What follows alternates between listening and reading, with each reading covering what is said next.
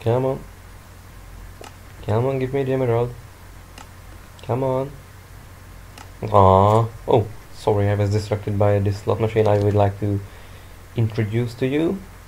This is a build I just made, and I'm really proud of it. The whole thing was inspired by Mumbo Jumbo's wishing well that I altered a little bit. So I'm gonna leave a link to his build to give credit because it's awesome. And it's like a gambling machine you can place on your server or in your casino on the server.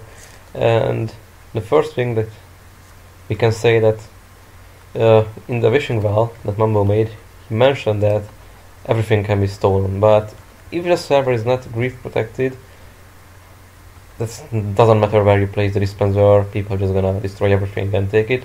So I suppose that your server is grief protected and you don't have to worry about things like this. So let's get going. So first of all, you're gonna need 3 chests on top of each other and hopper running into each of them and destroy this chest here. Make 2 hoppers run out of that, and it's gonna be the basic of our build. So we're gonna build 3 blocks like this, and around just half slabs, it's just a design element. And then you're gonna make your first wire. I'm gonna make it with blue, but you can use any kind of blocks. So place a block there and comparator, so it runs out of this hopper. 2 more blocks here, redstone dust here, and a repeater coming out of that block into another block, and next to it a redstone line. Here you're gonna place 2 blocks so these redstone lines won't collide, then a block here and the redstone torch here. So now you can make the payment system. So I'm gonna use diamonds, but you can use any stackable item, and it's important that it's stackable. And you're gonna need 23 of them. So you're gonna just put it like here, and it's gonna flow in like until it's 18, and it's gonna be 1 in here, and the rest is here. You can take it out. Now if you pay diamonds, it's gonna be activate the system, and it's gonna be a diamond there. And if you drop anything else inside, it's gonna be taken, but it's gonna be in this chest, and it won't activate the system. So that's it for the blue wire. Now we're gonna do the red wire system, which is gonna include the dispenser. So get a dispenser or dropper and place it here and cover it with blocks.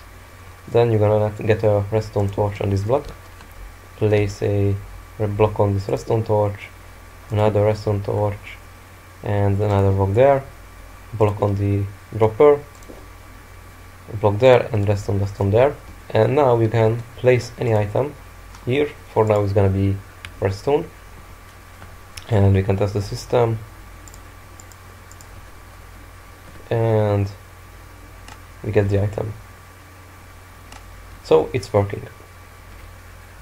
Now I would like to add some kind of indication system that shows the player that all the items are out of the dispenser and you can't really play anymore. For this I'm gonna use a redstone lamp, so place one there and blocks around it like previously. Then place a block there and take a comparator signal out of that block, which is the power of the dropper. Then place a block here and the redstone torch on top of it. Then we place another block on top of this redstone torch, a redstone torch there, a block there, a block there, and we need redstone dust on top of it, like that. So now the lamp is on, and if the game is empty or is out, the lamp won't glow.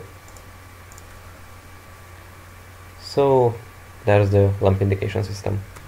The last thing I would like to add is a safeguard, which is gonna prevent players throwing diamonds into this hopper if the game is empty, cause you know, when someone was walking around looking at this and the lamp is off, it's okay, it's not working, but someone's playing, throwing diamonds inside, and you won't look up every time, so it's gonna just take its items and the player's gonna be angry at you.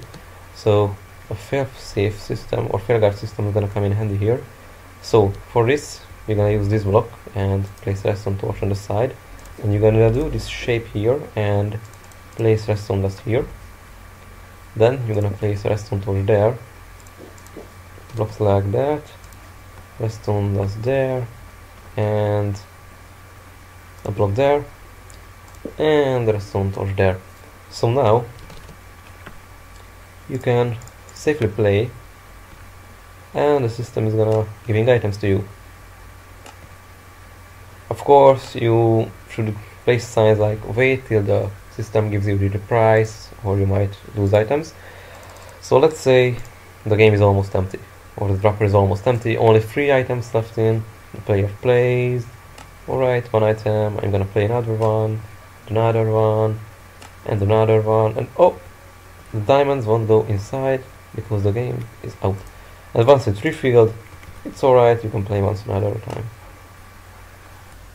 Also, another thing that makes me like this build is that it adds another level of fairness to the game, to this little mini game.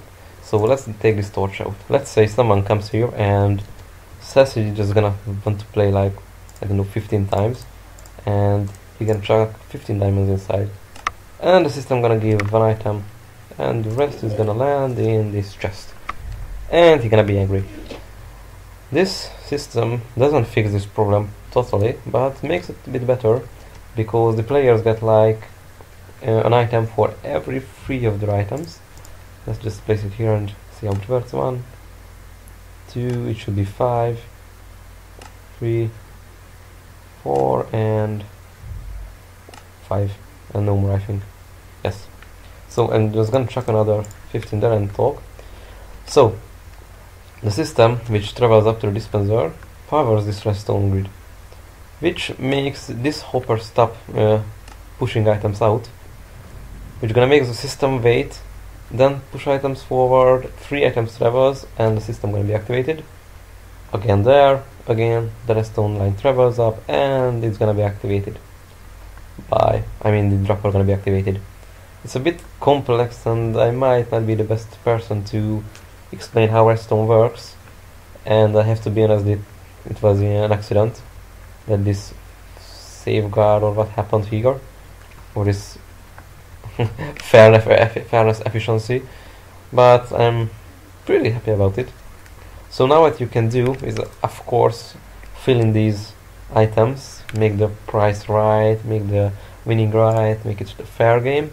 Also, I like to place an item frame here, so players know what items they have to chuck in here to play. And in the start of the video I mentioned that you can set the price. So for this you're gonna use this place. If you want 2 items, like players have to place 2 items there, you're gonna set this repeater to the 4th stick, and to restore or restart the system you're gonna throw an item in. And you could previously see that there were 18 items in here, now it's 17. So you need 2 items to activate the system, 1 and 2. And it gave me an item, 1 and 2, and it gave me an item. If I want to the players to give 3 items, I'm gonna need 2 repeaters on the 4th stick, and make this line longer. And I'm just gonna chuck 2 items, like restore the previous settings. And now it's reset, 1, 2, nothing happens, 3. You wait, and your item is there. If you want to make it like, I don't know, 5, then you're gonna 3, 4, 5, and make the redstone line longer, so you can expand it infinitely, almost. And 1, 2, 3 to reset. Yes, 1, 2, 3, 4, nothing happens here. 5. There we go. The problem is with this system that it takes a long time the signal to travel, so I suggest 1 or maximum of 2 items, but it depends on you. So there's that. If you have anything else to ask, feel free to ask in the comments, leave a like, and if you enjoyed the video, please subscribe for more. Thanks for watching, bye.